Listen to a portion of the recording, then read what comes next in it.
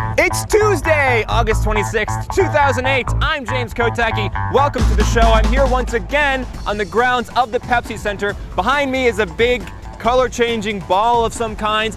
Far behind me is Invesco Field, where Barack Obama will speak on Thursday night. And in my hands is a remnant of last night's speaking excitement. But now, it's on to day 2 of the Democratic National Convention.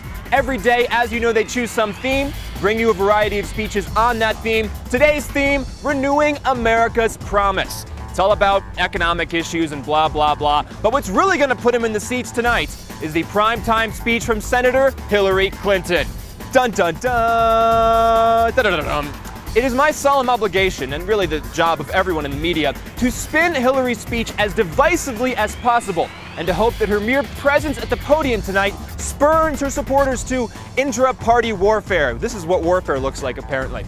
Unfortunately, the AP reported that Obama and Clinton have agreed to limit the potentially interesting convention roll call vote where delegates could vote for either candidate. The plan is perhaps to have Clinton herself stop the vote by recommending a unanimous nomination of Obama. But fortunately, the AP reports that some Clinton delegates do not want to compromise. That's what I'm talking about. Please, Hillary supporters, fight to the end. And I mean, really get physical if you have to. Really fight. Because this thing is definitely the best convention story we have. Oh, and one final note, just because this is the Democratic convention does not mean John McCain does not exist. And to prove it, he went on Leno last night to tell a few jokes, including, I'm so old that I warned people the British were coming and my social security number is 8. Wow.